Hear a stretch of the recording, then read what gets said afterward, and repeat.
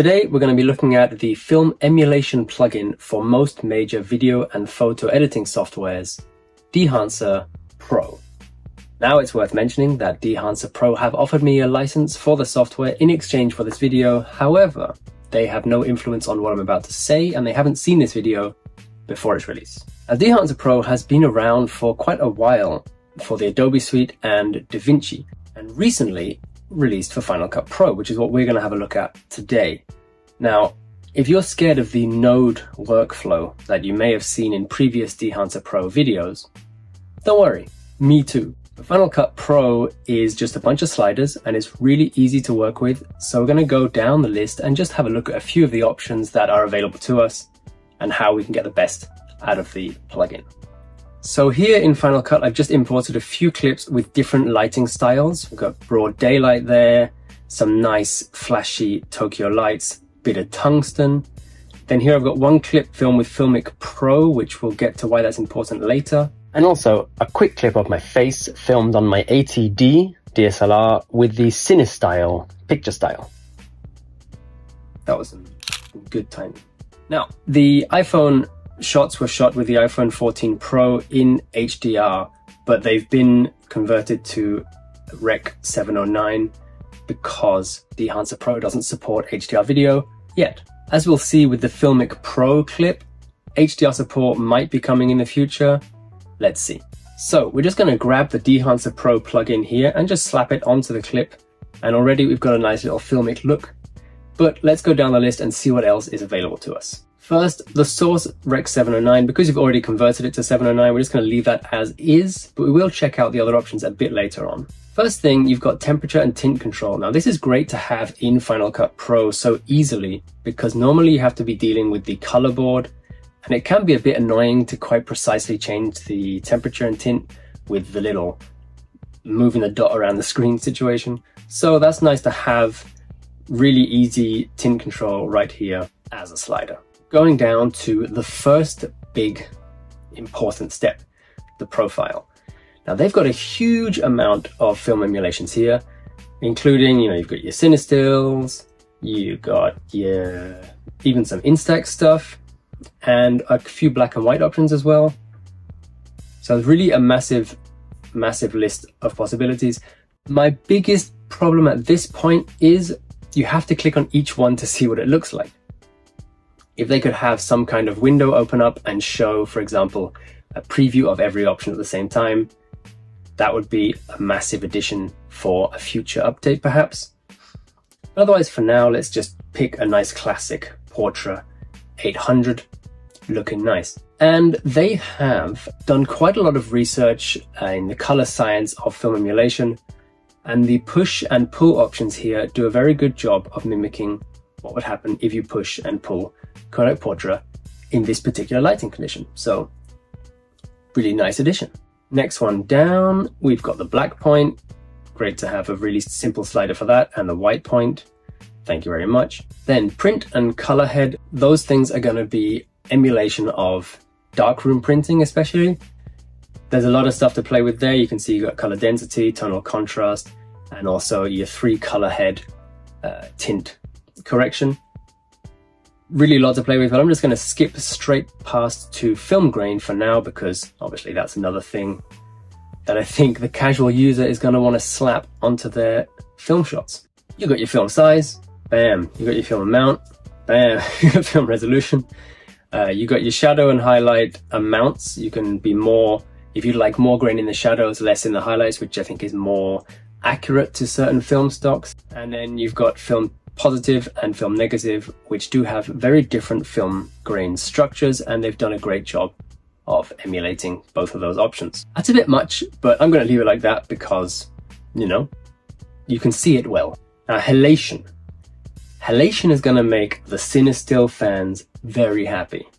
Let's go over to maybe this clip. I think it's going to be a bit better to get that on. So I'm going to put Dehancer Pro on there, bam.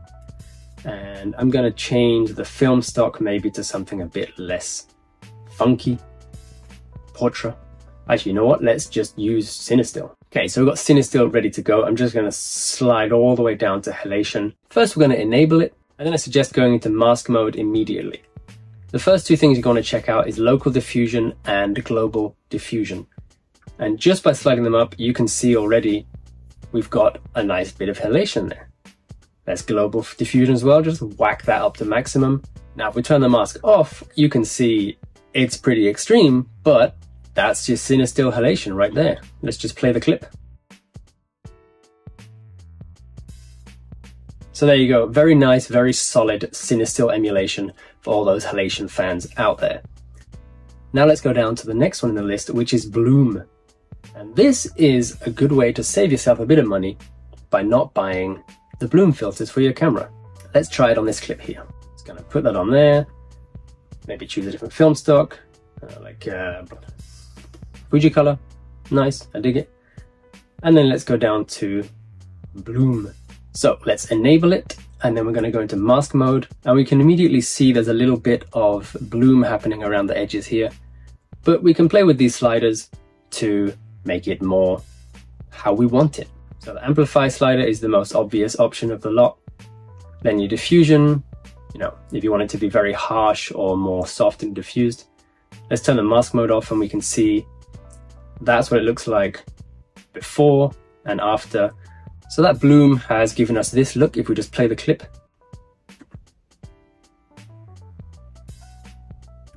Nice.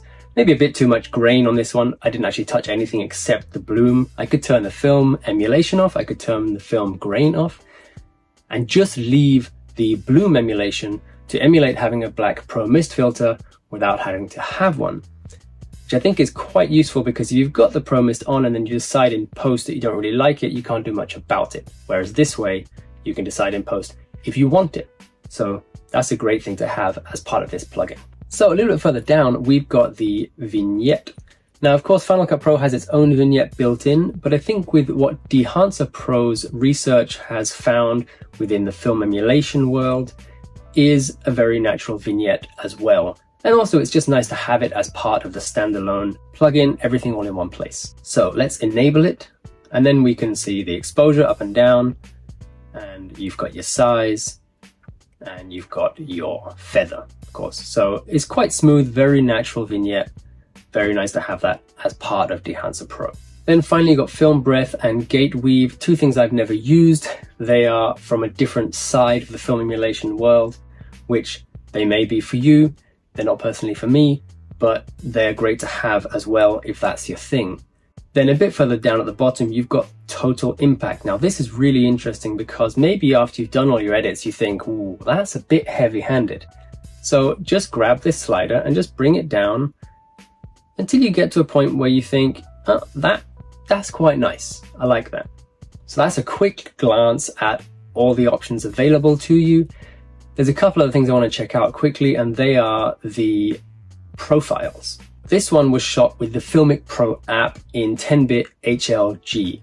I'm just going to put the Dehancer Pro plugin onto it, and we can go up here and check out source. Then you can see they've got a lot of cameras. If I click on, for example, Sony, then you've got all of these cameras. And the color science and how the emulation is going to work is going to change depending on the camera. So they've done a really good job providing support for different color science and different cameras.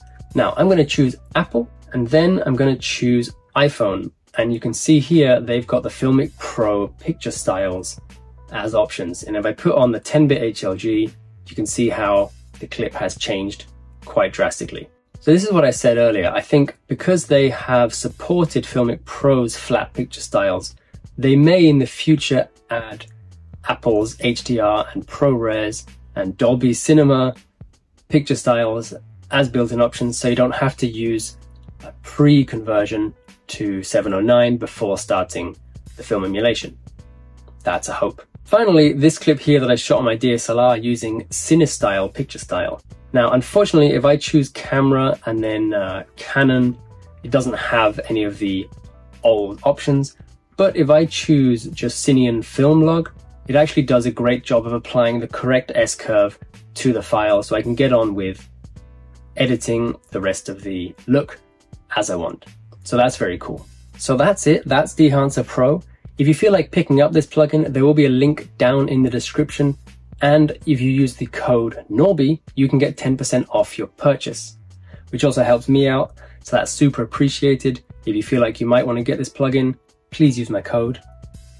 We'll be best friends forever. Otherwise, thanks for watching. Please let me know your thoughts down in the comments, and I'll see you in a future video. Peace.